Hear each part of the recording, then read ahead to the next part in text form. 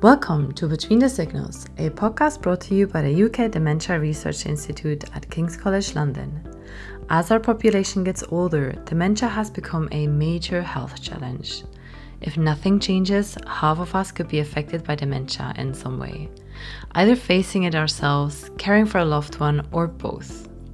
What is a neurodegenerative condition? How might these conditions affect us and our future as we age? These are exactly the kinds of topics that we're breaking down on this podcast, and we hope you enjoy.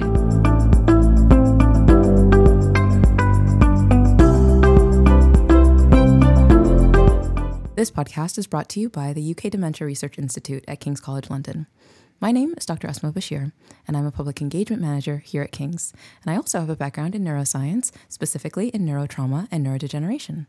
I would love to introduce you to my co-host for the day, Dr. Sarah Mizielinska, who is a group leader here at the UK DRI, and she and I will be speaking to Dr. Sarah Marzi today, who's also a group leader at the DRI, whose research focuses on understanding how epigenetics regulate biological mechanisms in health and disease. So let's start off. Sarah, would you mind introducing yourself? Oh, hi, I'm Dr. Sarah Mizielinska. My research group focuses on how molecules move around the cells and how this becomes dysfunctional, particularly in motor neuron disease and frontotemporal dementia. Over to you, Sarah. Hi, I'm also Sarah, Dr. Sarah Marzi, and my group works on epigenetics with a particular aim to understand how environmental risk factors and our genetics can cause neurodegenerative conditions. And today our conversation focuses on neurodegeneration. It's a really broad term that I would love for you to describe in more detail. It is, and it encompasses quite a wide range of conditions. So the name basically is the secret to what it means. Neurodegeneration means neurons die. So neurons are the nerve cells that we have both in our brains and in our spinal cords. And what all the neurodegenerative conditions have in common is that neurons die. And then this can happen in very different parts of the brain or in the spinal cord, and it can affect very different neurons. And dependent on what the normal function of these neurons is, you get very different symptoms. So these could be more cognitive symptoms or more motor symptoms, as in conditions like ALS and motor neuron disease. Yeah, so you touched upon that. And what conditions are classified as neurodegeneration? So on the one hand, you have more the dementia-accompanied conditions like Alzheimer's disease, for example, which would be the most common one.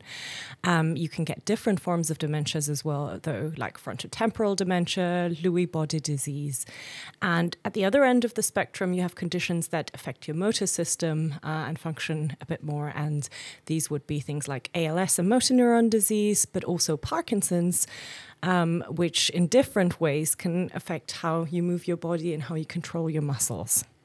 And what is it that we mean by cognitive function? It's a term that I've seen a lot in my research and also my readings. What does it mean when we say that? Basically, it means all the mental processes by which we think and we learn and we understand things. So that encompasses things like building new memories, learning new facts or skills. It's also our control of language, our executive functions is another sort of umbrella term for different things that regulate how we manage ourselves. So regulation of emotion, orientation, complex problem solving, basically these kinds of things. And all of them together would be described as cognitive function. And that's quite often affected in neurodegenerative conditions that affect those areas of your brain that control these functions. Okay, so what is the specific difference between conditions like motor neuron disease and dementias like Alzheimer's disease? Right. So these diseases affect very different parts of our nervous system, of the brain and the spinal cord. Motor neuron disease affects neurons that are called motor neurons. And these are the neurons that innervate all the muscles in our body. So when they die, we lose control of those muscles and of all the functions that they fulfill. This can be controlling your tongue and speech, for example, controlling how you walk and you move. But as the disease progresses, it can even affect things like breathing. Alzheimer's disease and other dementias often affect parts of your brain that control these cognitive functions that we talked about. So in Alzheimer's, for example, the disease starts out in an area of your brain that is responsible for building new memories, which is why this short-term memory loss and this forgetfulness of remembering things that have happened to you on the same day, for example, that's one of the first symptoms that you will see in Alzheimer's disease. And then as it progresses to other regions of the brain, more and more functions get affected. So what is quite common as well is loss of orientation, getting lost as you're navigating your way to your house or to work or to somewhere else.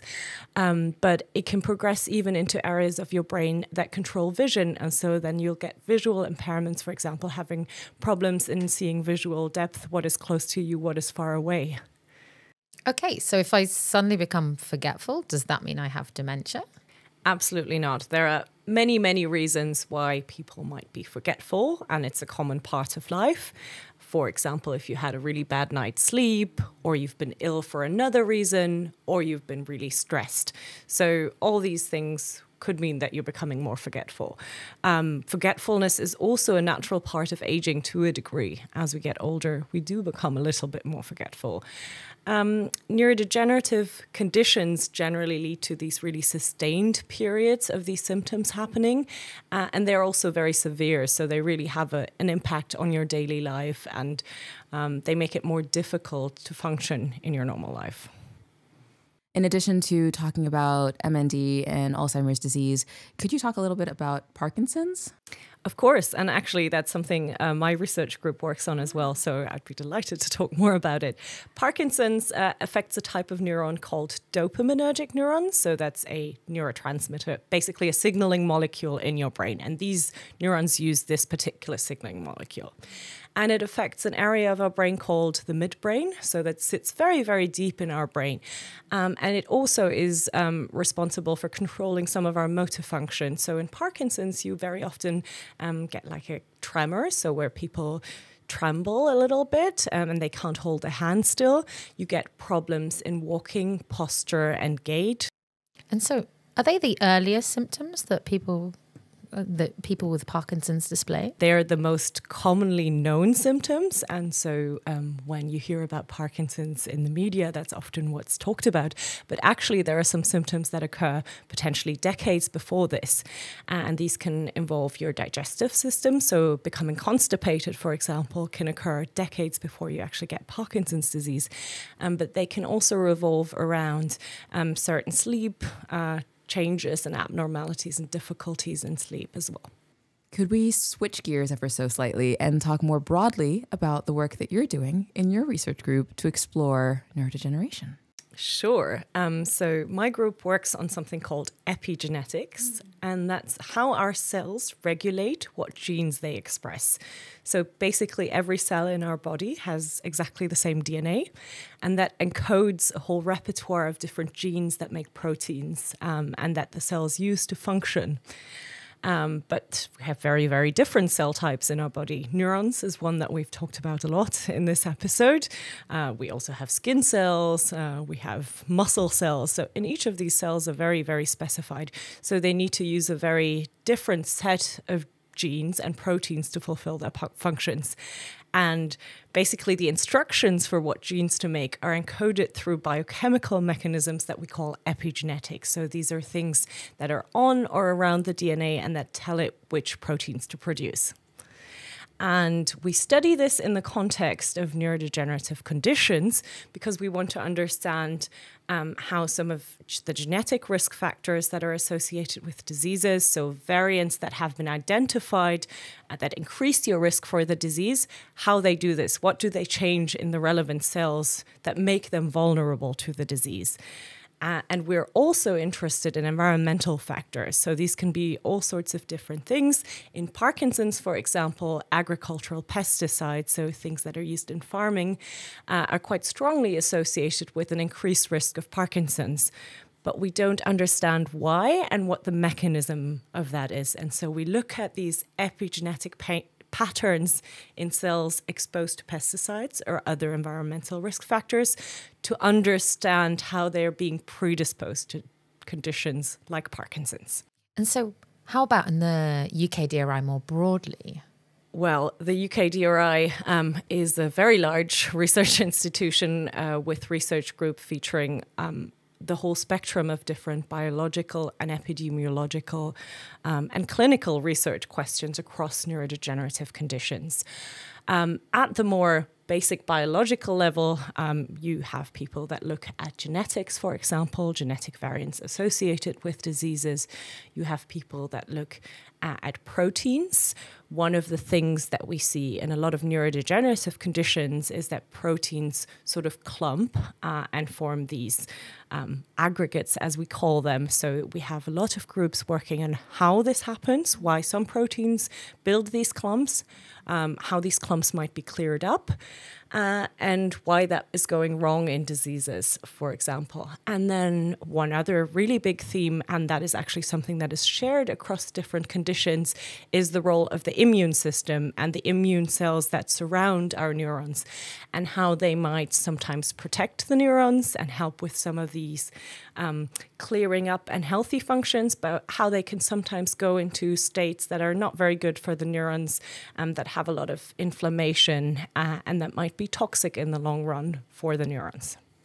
Okay, so you seem to be implying that there's a lot of shared features between these conditions. That's exactly right. So even though very different cells and areas of our brain and our nervous system are affected, some of the things that are happening in the cells and in the conditions are very similar. So that includes these protein clumps that I talked about, the role of the immune system, but various other biological processes in the neurons that are dying and in the cells around them as well. And so therefore we think it's really important that we study all of these conditions across the board in the UK Dementia Research Institute, and that we communicate between research that goes on in different conditions, because we can learn so many things from one condition to another. I did notice that throughout our conversation, we've been using a lot of terminology, and I wonder if we could describe it in a little bit more detail. For instance, neurodegeneration versus dementia. Is there a difference? And if so, what is that difference? Yes, this is a great question, and it's one that I get quite often from my friends, actually.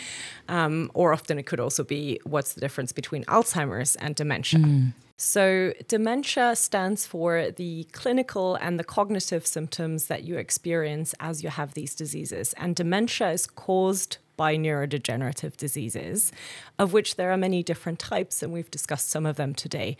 The most common one being Alzheimer's disease. So Alzheimer's disease is the most common cause of dementia. And can you guide our audience to where they can find out a bit more about these conditions? There's actually a lot of really useful information on the UK DRI website. So if you search in the conditions tab of the website, there's lots of information about the conditions themselves. There are lots of links to different charities that do some amazing work in the field. But obviously, if anyone is experiencing any symptoms and is unsure about what's going on, you should always talk to your GP first. Mm-hmm. Thank you for that advice, and thank you for sharing your work today with us. And thank you to my co-host, Dr. Mizielinska, for your time as well. To quickly summarize what we've discussed here today, when we say neurodegeneration, we're referring to an incurable and debilitating condition that results from the progressive death of nerve cells.